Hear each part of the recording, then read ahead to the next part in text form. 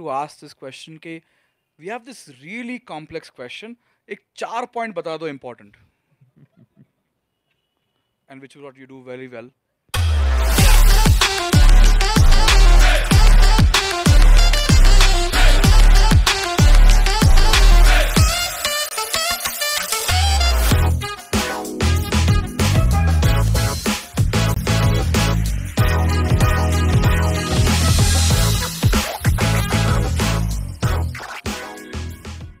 I thought I'll just do a little warm-up session because I'm little hyper. I have not slept last night, and I'm on caffeine, so I'm just like. So I just started doing my own version of AMA, and I realized that most people are not from Cred. It's always good to have people. This is the second session we are doing with people outside Cred coming for Cred Curious. The first session we did was with Julie. She used to be at Facebook. And now building Sundial. She used to be head of design along with Chandra. I don't know if you know him, who was head of data science. Shresh, why don't we do one thing? Let's do a quick intro to your journey, because a lot of people only follow you on Twitter and may not necessarily know about the journey. We're not very curious people, so many people have not gone to your LinkedIn and looked it up. So why don't you give us a 2-minute intro? Happy to do that. I have a question for you before that. Where were you last night? I was watching the World Cup I see. Where were you watching the World Cup? in the stadium. What was it like? I was just telling everybody over here, it's like this 90,000 people become one. And they have the same expressions and same chants and same body language, and suddenly, and there is suddenly everybody is just hugging each other and happy with each other, and they get this feeling of, I think there was oxytocin flowing through, and seeing that at scale, it was almost like going to a safari, right? Like you see animals in large herds behave in a certain way, but in a human form, which is otherwise supposed to be this only rational and like tweet properly type of people. But when you go over there, like everybody is just behaving absolutely in their childish versions and getting excited. So it was fascinating for me. It was a good product experience.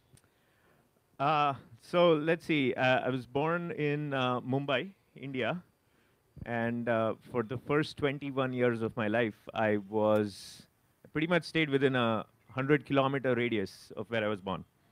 So maybe once or twice I went outside of that allowed radius, but pretty much just my experience in childhood growing up was all centered around the city I was born in. And then the very first time I even got on a plane was to go to Los Angeles to do my graduate studies. So at age 21, I went to University of California at Irvine to do my PhD. And within 1 month of that, of being in university to pursue my PhD in computer science, I realized this is not for me. I just cannot deal with academia. And so I decided within 1 month of joining university, I was starting to find ways to leave university. And ultimately, I kind of graduated with a master's in 2001, which was not a good time to get out of school over in the US. If people think that the recession right now seems bad, like it's not at all. Like you have no idea what 2001 was like. And so I decided to graduate, and I was looking for jobs. I eventually found jobs as employee number 3 of our startup, so I don't even list it on my resume. Then I joined as employee number something of a startup and left that job in 6 months. Then I joined another startup as employee number 3, left that one in 7 months, and I was all doing software engineering. So I did software engineering for about 5 years, 5-6 years, after which I transitioned to product management. And my first real product management job was at Yahoo during its better days. And then since then, I've worked at various places, Google, Twitter, and most recently at Stripe. And have been very lucky to work on really fun products, and usually worked on kind of 0 to 1, 1 to 10, 1 to 20 types of products.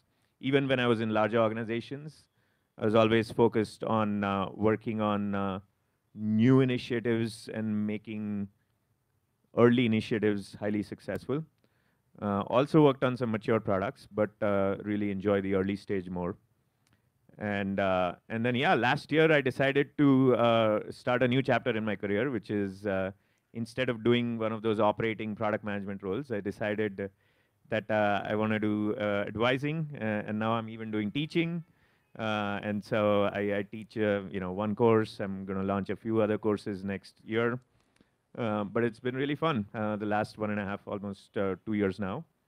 And then lastly, I think, a lot of you may have seen some of my writings, and I get questions sometimes about like, so how did you do that? I want to share with you, and I'll stop there with the intro, that that whole thing of me writing on Twitter and other places, complete accident. I basically started doing it because of COVID. So when COVID happened, there was a shutdown, lockdown. I had 2 extra hours in the day, 2 extra hours in the day, because I did not have to commute anymore. So I said, okay, how should I use these hours?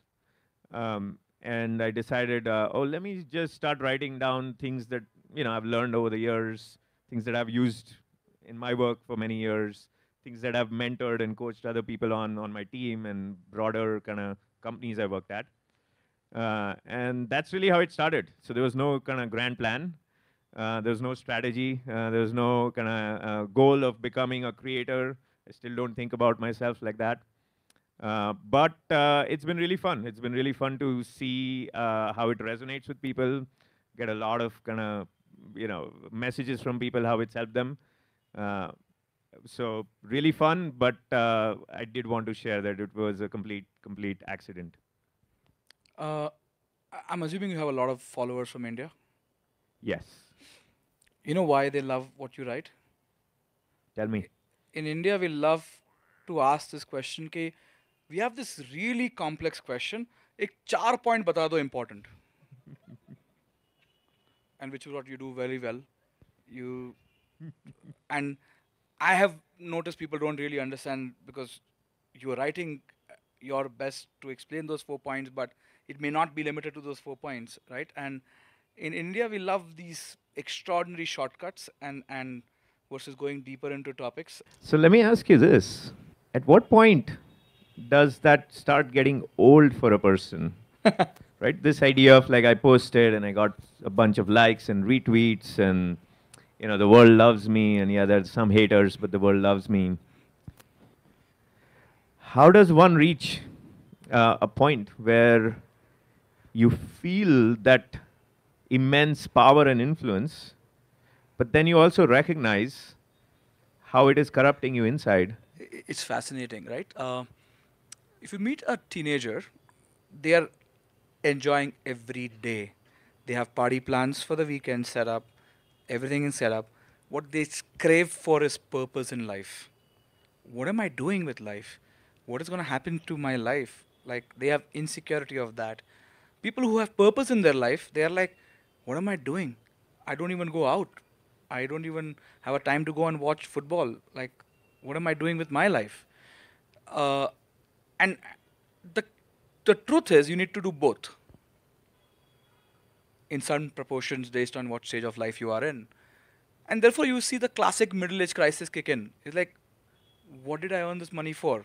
And then suddenly you see 40-year-old getting like super bikes or sports cars, which is not for their budgets. And I think people are constantly, so it doesn't end. The ratio of this keeps changing. And if you maintain them equally well, then you can continue for a very long period of time. But if you go swing too much, then you will swing hard in another direction as well. I'll share one idea that worked for me as I was going through my own little journey of like, posting on social media and getting a lot of validation, getting a lot of likes. And I think this was like maybe in month 3. So when COVID started, that's when I started tweeting. So that was whatever, March of 20, what year was it? 2020? Yeah, it doesn't matter. But I think I distinctly remember around June of 2020, I was